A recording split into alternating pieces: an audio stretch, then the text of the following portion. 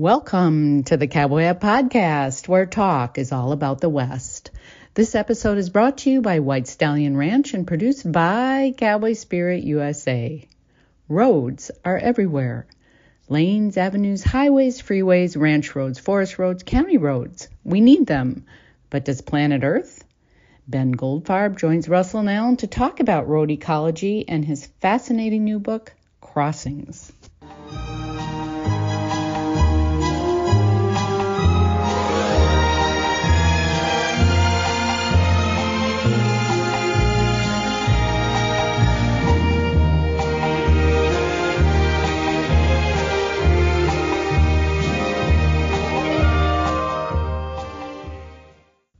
Well, Russell and Ellen, what is the desert like today? It's rainy. We were rainy. Now it's beautiful and sunny. It's always nice. The desert has turned green in 24 hours, and that is such a wonderful phenomenon to see. I always enjoy that. You know, it's interesting you say that because 2 days ago it was raining. I thought, I don't see the reaction yet. And I drove out our front road, and it was as green as a golf course. It's about 1/4 of an inch high.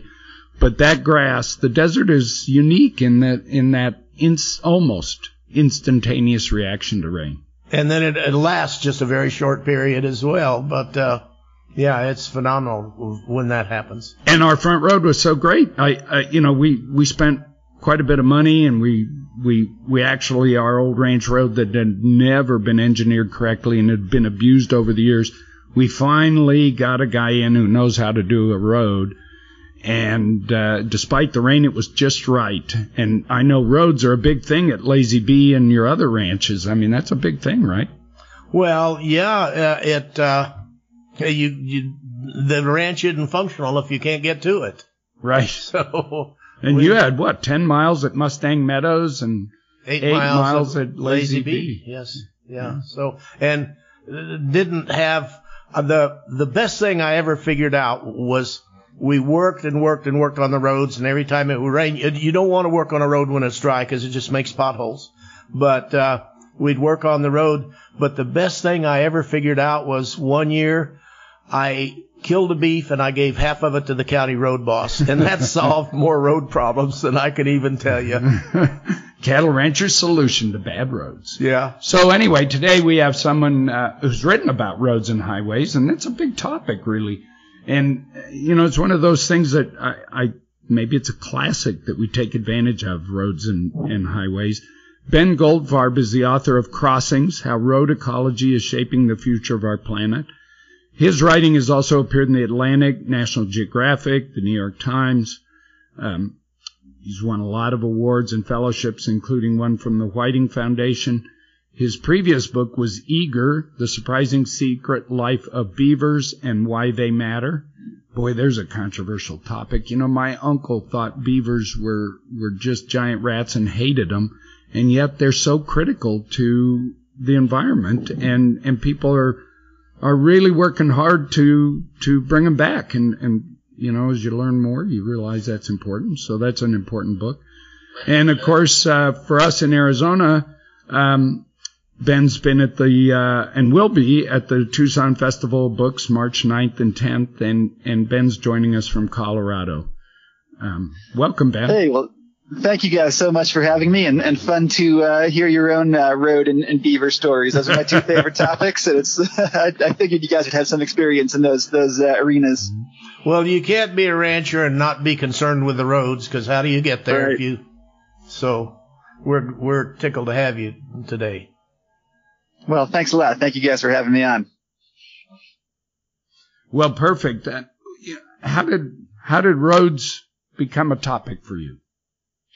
Yeah, it's a good question. I mean, I think that, I'm an environmental journalist, and I write about, conservation biology and ecology. And so you kind of can't escape roads, right? They're sort of at the heart of, so much of what is endangering wildlife on this planet. And about 10 years ago, in 2013, I had the chance to visit a bunch of wildlife crossing structures, these overpasses and underpasses that allow animals to safely, go over and under highways. And, I know you guys have a bunch of those in Arizona, and the ones that I was checking out in 2013 were in, Montana, north of Missoula on Highway 93. And I had the chance to go up on top of one of these wildlife overpasses, and it was just so interesting and inspiring and cool. And I really loved the intellectual challenge of it too. I was hanging out with these road ecologists, these scientists who study this topic, and we were talking about all of the different features that you need to create a built piece of infrastructure that is appealing to, black bears and moose and elk and bobcats, all of the different creatures that, inhabit that ecosystem and have to cross the highway. We were talking about, adding, rock piles and logs for voles and, sort of visual screens of vegetation so that, bears wouldn't be turned off by headlights. It just seems like, an incredibly complex, intellectually fascinating topic. How do other animals experience our built environment, and how do we create infrastructure that's safer for everybody? So that was really what got me fired up back in 2013. Well, it's interesting you say that, because I got invited as just simply a rancher landowner in a kind of at least in many people's view, a critical wildlife pathway. And so I got invited to this group. There were 60 or 80 environmentalists and one rancher who didn't really have any valuable input, being me. And so I did a lot of listening, and it was interesting because they were talking about the overpass that we had here, and folks that were supporters of it were saying it wasn't working.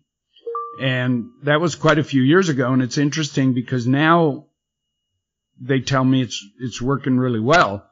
And so you're talking about sort of the logistics and the details, like so many things, that are making it succeed or not.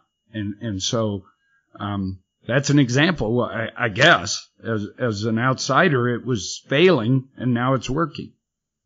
Well, yeah, I think that's a kind of a common story. You hear that a lot in the world of wildlife crossings, because, animals have to find these things and use these things and get comfortable with them, right? You think about, especially here in Colorado, we have these big herds of, deer and elk and antelope, these large ungulates that are moving across the landscape, and, highways sort of prevent their migration. And so, look, you put in a wildlife overpass and underpass, and, they might not necessarily use it right away, right? Because, these migration routes are learned, and they're passed along from, fawn or from doe to fawn within the herd.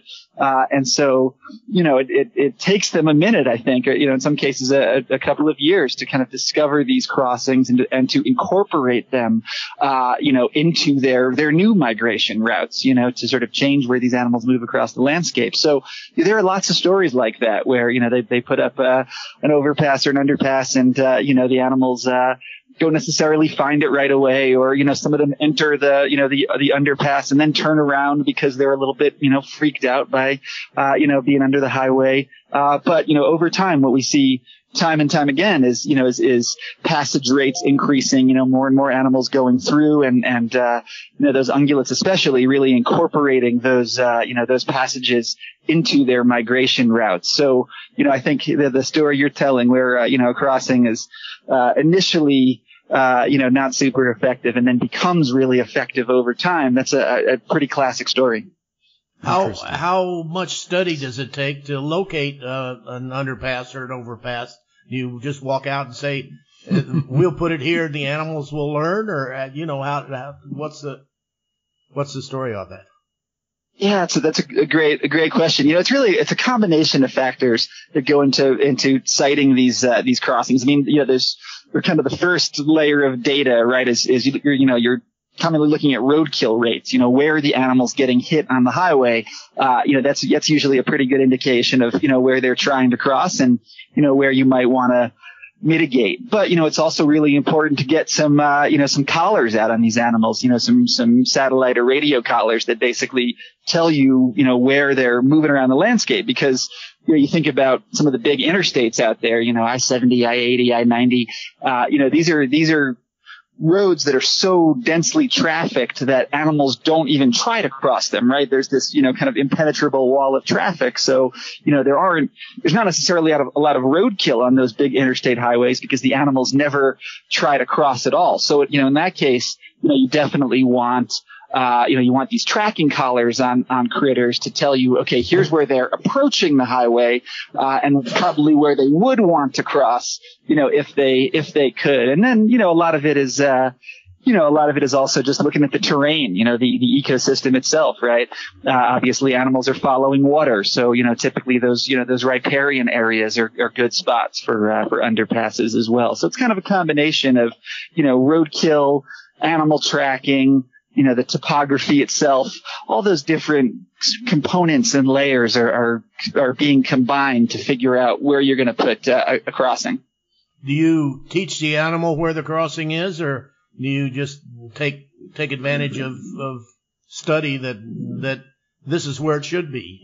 This is where if the road wasn't here, this is where the animal would be going right now?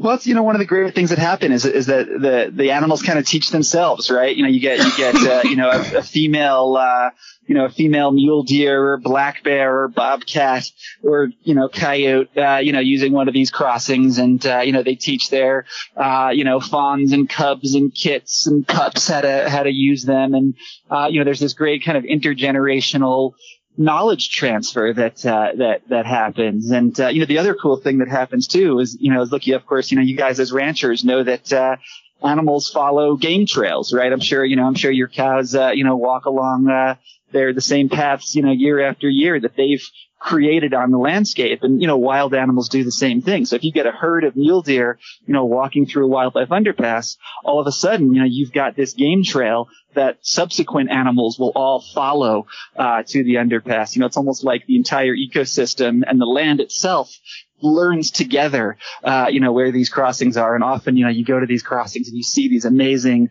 spider webs of game trails, going up into the desert or the forest, all of these different animals that have converged on the crossings over the years. It's pretty cool to see. Well, I think that, those game trails, that's so true. And, one of my theories, it's unprovable for the most part, that most of the trails dude ranches have for going out riding are just, once upon a time they were cow or game trails. Of course, there's a lot of overlap on that, but I kind of dropped the ball because that overpass I was talking about that is successful now is named after Alan's sister, and Ann Day was it's the Ann Day Memorial Wildlife Bridge, and she was killed by a drunk driver in a car accident, and once again an overachieving family. The Days, all three of them. You guys are breaking up. I can't hear you right now. Oh, okay, do you hear us now? You backed away. Hello?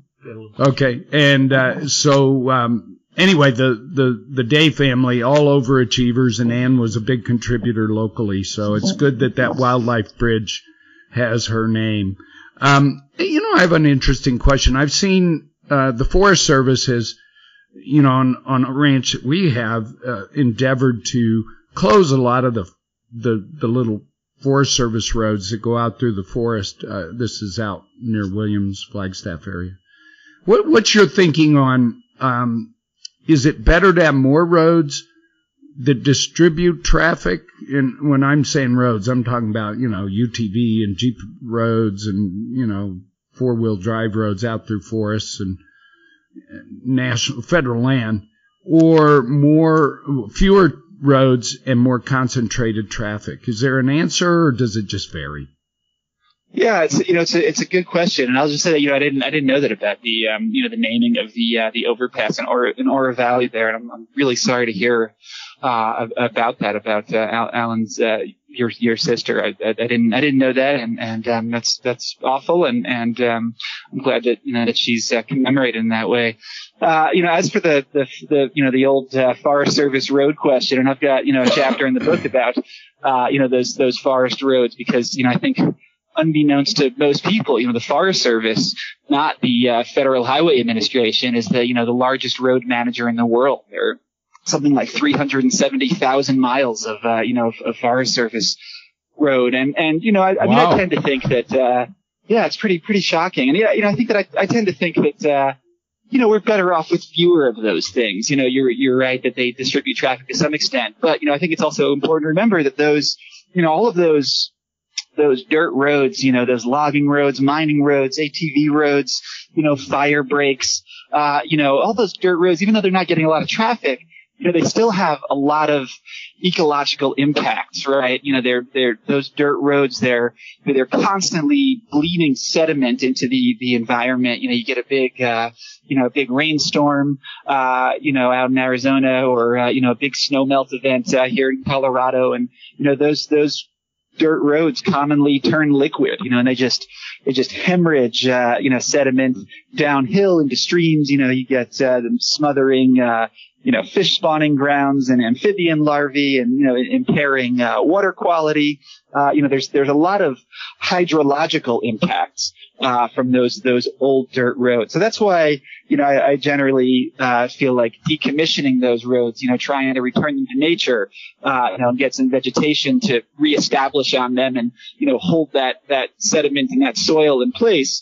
That's why I think that's generally a good idea, because even though those dirt roads are not conveying a lot of traffic, they're still having these big, sort of hydrological and even, geological impacts. You see, in Idaho and Montana, for example, you see these enormous landslides that are triggered, by old logging roads that, go liquid during a rainstorm. So, yeah, I think I'm generally, in favor of, road decommissioning. But, look, I also acknowledge that, those roads are super useful, right? And I take those forest roads all the time, getting to fishing holes and trailheads, and they're kind of how we experience our public lands, obviously. So, I'm not telling the Forest Service to go out there and eliminate 95% of their roads, but there are plenty of obsolete roads out there that we could get rid of and do some good for the environment.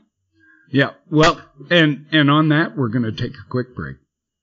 Well, this is Stan Houston once again from Cowboy Spirit USA, and we have the honor and the privilege to help put this wonderful program together. And speaking of being on the road, I was exactly doing that. I was able to get back to my good friends in Arizona and visit with many of you and give some opportunities to you. Unfortunately, on the way back, I picked up a bit of a cold, but I'm sure that was in that Dallas airport. Certainly couldn't have been in, wonderful, warm Arizona. Hey, while we were there, we were attempting to help people like you who are making some decisions about how they're going to build their business, how they're going to build their life, and how they're going to get their message out into the world. And a number of them have decided that one of the things they're going to do is exactly what Russell and Alan do every week, and that is they tell their story about their lives, obviously the White Stallion Ranch, and many of their friends who are involved in the Western way of life and certainly in the Western way of doing business. And so that is what I'm going to pitch to you today as best I can. If you would like to know how you might be involved, first of all, in the sponsorship of this fine program and have your name put out there with your story, we'd love to hear from you. On the other hand, some of you perhaps are thinking about, this would be an ideal time for me and my business to actually get in the business of podcasting, to use that means of reaching out to our audience, kind of bringing our message to life, telling our story. Not only being good people in business and service, but we, in fact, tell good stories and we share good things and good information and help to all the people we care for. So if you'd like to maybe talk to me about doing that, I would look forward to that. So why don't you reach out to me at stan@witradio.net, stan@witradio.net, and you tell me your story. Look forward to that. And now back to the program.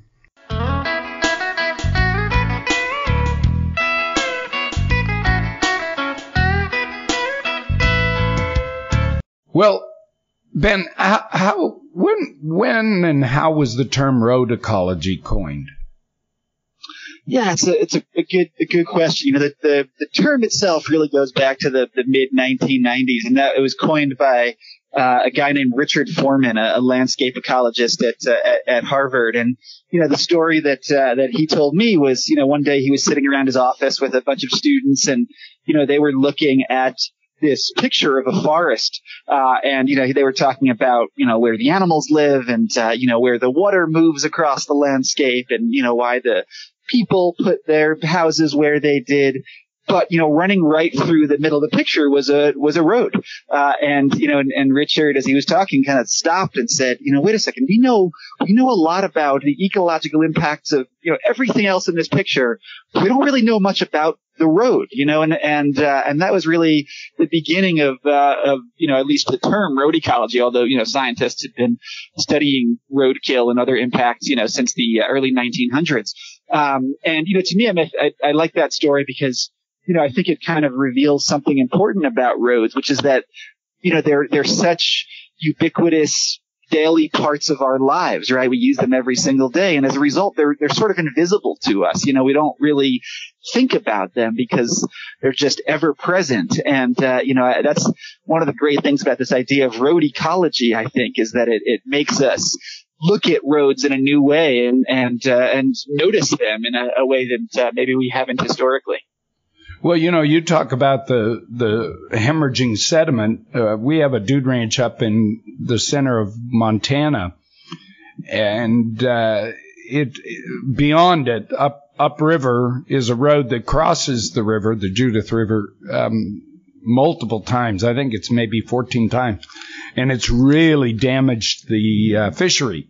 So Trout Unlimited is spending a lot of money and time and effort to fix that and change the crossings and restore the river, because it has a huge impact. And so that's a concrete example of what you're talking about. What is Y2Y?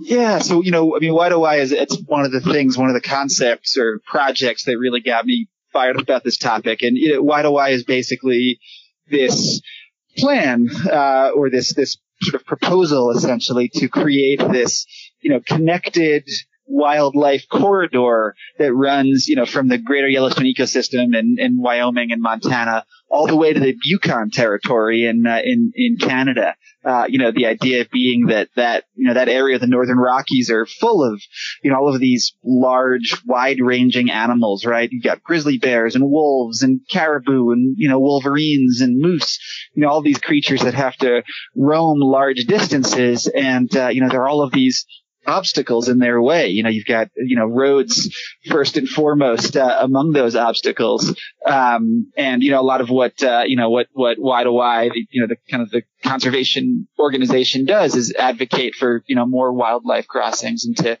enhance that connectivity. And then, a big part of it is also social, right? You guys being ranchers, that, of course, those carnivores can be problematic, right? And, those wolves and grizzly bears especially, kill livestock and, kind of run afoul of people.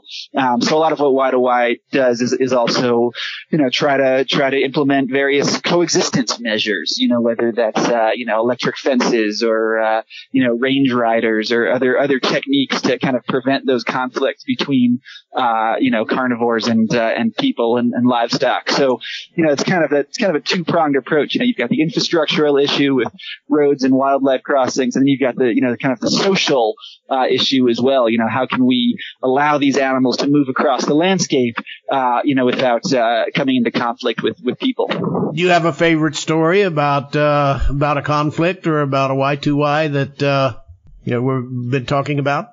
One of the, so Y2Y has a lot of partners. There's one group called, the Yellowstone to Yukon Conservation Initiative, but then it works with all of these other groups as well. Maybe, you guys having some Montana connections, maybe you're familiar with the Blackfoot Challenge, folks, which is, basically a group of ranchers who do a lot of work on carnivore, coexistence, especially with grizzly bears. And, one of the cool projects that I visited there was basically, was this boneyard essentially where, ranchers whose livestock had died of natural causes out on the range, they could bring those carcasses to this kind of central electric fenced location so that, they wouldn't become a source of conflict for bears especially. And then at that facility, the electric fence facility, all of those carcasses got turned into compost, essentially, which got used for roadside revegetation planting. So that was kind of a cool sort of closed loop, where those carcasses could become a resource and avoid attracting bears and get used for some soil stabilization along roadsides. I thought that was a pretty neat project. That's a little out of the box. We operated a ranch 2 summers, and we hope to be back summer after this coming.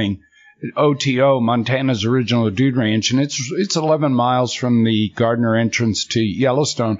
And we worked a lot with the Forest Service there. That's grizzly and elk habitat, that ranch. It's Forest Service owned. And so we did a lot of electric fence stuff, and we had to be, super cognizant of protecting and not setting up the bears to fail.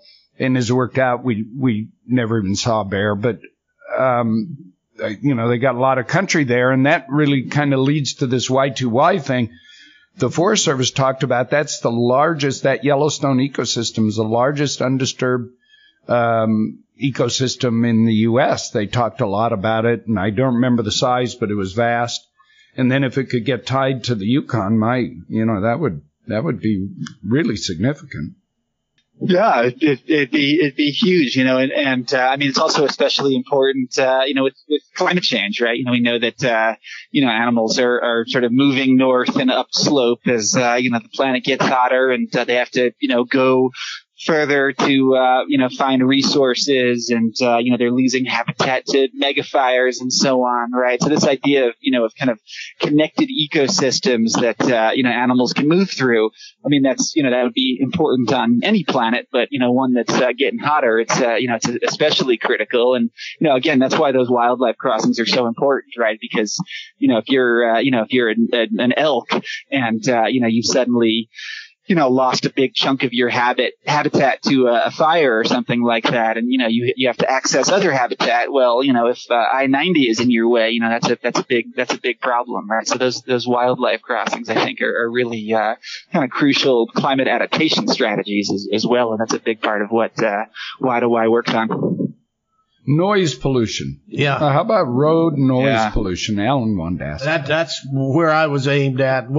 How big a subject is the noise pollution, and how does the wildlife react to it? Is that something you spend a lot of time with? Yeah, I've got a chapter about noise pollution in this book, and it's a huge problem. I think it's a problem that most of us don't think about, right? I mean, especially people living in urban areas. We're just so surrounded by cars and roads and traffic. We kind of shut our brains off and, don't notice that noise. I read a lot of this book while living in Spokane, Washington, basically, along the side of I-90. And, I really wasn't thinking about that until, I started reading some of the scientific literature about the health impact of road noise. And, you realize that road noise and noise pollution in general, it elevates our blood pressures and our heart rates and our risk of cardiac disease and stroke and diabetes. It's literally killing us, and it's kind of a similar problem for wild animals.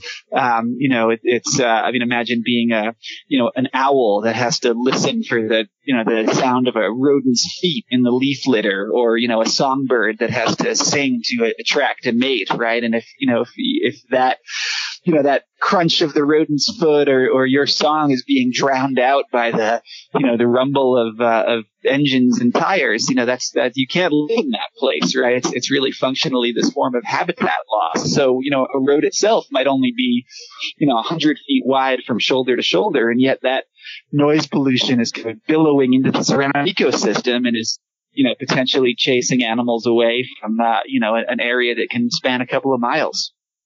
Is sound pollution really gonna change all that's around us? I mean, Is it going to change the dimensions of our protected areas, and how much is that going to affect how we treat our land? Yeah, it's a really good question. There's this great sort of scientific experiment that I think gets to that question that I describe in the book, which is this experiment called the Phantom Road. And basically what these researchers in Idaho did was that they played the noise of traffic. They recorded traffic, and they played the noise of traffic in this roadless area of forest in Idaho, and they found that that migrating birds avoided the area. Because, again, if you're a migrating songbird, you have to be able to listen for the sound of a predator approaching, right? A hawk or a falcon or a fox or what have you. And, if you can't hear that predator coming, that's not a place that you want to live, right? It's not a place that you're safe. But, what I thought was so telling and interesting about that experiment was that, the traffic recording that they played, that noise pollution, the recording didn't come from, I-90, a big, interstate highway. It actually came from going to the Sun Road in Glacier National Park, right? A protected area where, animals are safe from, hunting and development and all of these other pressures. But, they're not safe from road noise because of course, so many of our national parks have, big roads running through the middle of them, right? That's how we experience places like Glacier and Yosemite and Yellowstone and Saguaro. We experience them, from our cars, right? Well, they're heavily trafficked. They're heavily trafficked, exactly. These places get millions of visitors every year. So, if birds and other animals don't feel safe in those protected areas, where are they safe? And to me, that really hints at the need to start limiting traffic in these national parks. We've seen parks like Denali and Zion that have gone to these shuttle systems, bus systems where private vehicles are basically prohibited from much of the park. And that's, really cut down on noise pollution. And I think that's the kind of thing we need to be looking at, in basically all of our protected areas is limiting traffic and limiting road noise. And do you think we're not enough aware of road noise that we're talking about it right now, and this is good, but or do we just kind of ignore it and go on down the road, and it's maybe a bigger factor than what we realize?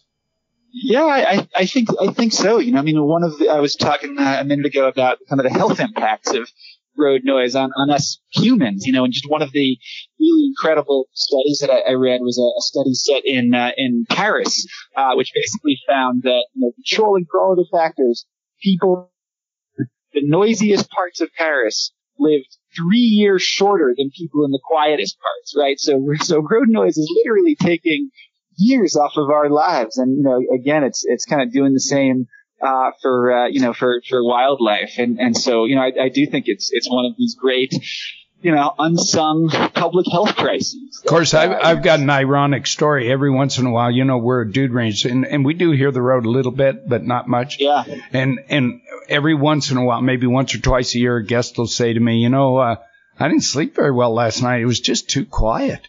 I'm just, they're going to have to bring a recording of road noise or something just so they can get their sleep here at the Dude Range. It's not a joke, by the way. 2021 infrastructure bill what's its impact on roads and the road ecology? Yeah, it's I think the impacts are kind of mixed, right? So first of all, there are some really big pots of money for some really important projects. there's this $350 million pot of funding for new wildlife crossings. So that's, right. There's $1 billion for replacing culverts that prevent fish from moving upstream. Like you were describing that stream at near the ranch in Montana. That's impacted by a road. So that kind of situation, replacing culverts that prevent fish migration. There's a bunch of money for road decommissioning on Forest Service lands, right? So that's all good stuff. But at the same time, there's also there's $350 million for new wildlife crossings, and then there's $110 billion for highway upgrades and expansions, right? That's just going to make the problem worse. So, in some sense, we're devoting more money to, ecological infrastructure than ever before. And yet we need so much more money, right? I mean, $350 million for wildlife crossings is it's not even a drop in the bucket. It's a molecule of H2O in the bucket. So, we're funding this sort of thing better and thinking about it more. But we're really just scratching the surface of what we need to be doing. How do you get all that out in front of people? Sorry, say that one more time? I say, this subject, how do you get it more publicized or out in front of the public so people are aware that this is a problem? Starts with Ben's book. Yeah, write a book about the subject. Well, I was publicizing your book there. You just didn't know it. No, it's a great question. I mean, I think that one of the important things about this topic, right, is that there's really something for everybody in it, right? That yes, obviously, letting these wildlife migrations and movements continue is really important, but also, no driver wants to hit an animal either, right? We know that elk collisions are really dangerous incidents, and hundreds of people die every year in animal crashes. It costs society something like $8 billion every year in vehicle repair, hospital bills, insurance costs, and the rest of it. Obviously hunters hunters hate roadkill because of course they're at healthy deer and elk populations as much as anybody, right? So this is one of the issues that it kind of has something for everybody, right? And so that's, I think we need to be, just reaching out to more and more constituencies and just, getting this issue top of mind for more groups of people. All right. Well, let's, in your book, you've got a couple of them, of course.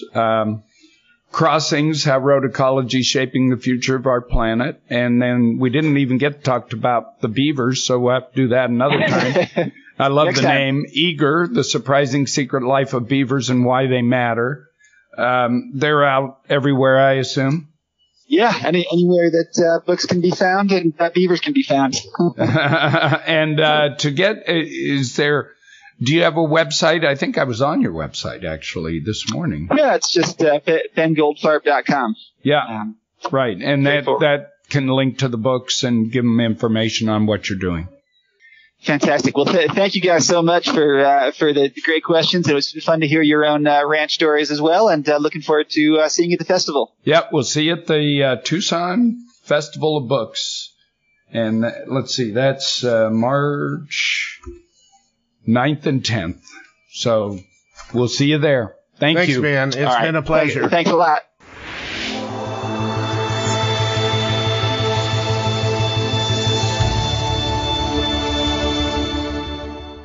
Thanks, gentlemen, and that is truly stories of and for the road. Hey, and it's time for you to perhaps get on the road again. That's right. The Tucson Book Festival is coming up, and some of you are going to make your way to the Southwest to see all of that. Some of you are going to, we got to go to Tucson for that wonderful gem festival every year, and that is quite an appearance and quite a show to see. I know my wife always looked forward to the coming of the Tucson Gem Festival and all of the good things, and she would buy quite a few things there too. And of course, the spring training season is coming up in Arizona, and so this is a good time for you to find that Southwest, that Arizona vacation spot for you. Of course, maybe you want to try the Dude Ranch community, so reach out to whitestallion.com, whitestallion.com. Now, here's the deal. They may not have a room for you right now. This is somewhat, of course, the busy season. But they are connected to the True Ranch Connection, and there's a good possibility that they may not have quite the White Stallion place for you, but there are a number of other fine, fully accredited, beautiful dude ranches that they are in a cooperative friendship and fellowship with, and perhaps they can make that arrangement for you too. So just check out the website, whitestallion.com, whitestallion.com. Check that out. Give them a call and tell them I want to have an experience, a real adventure, and they'll find a way to do that just for you. whitestallion.com. And that's a wrap from Arizona, estimated to have about 150,000 miles of road. A cowboy thanks to Stan Houston's production team. Tune in next week when we get Western and talk about The Cowboy Way with author David McCumber, who wrote about his year as a ranch hand up in Montana. Until then, this is Lynn Weezy Sneed reminding you to sit tall and ride safe.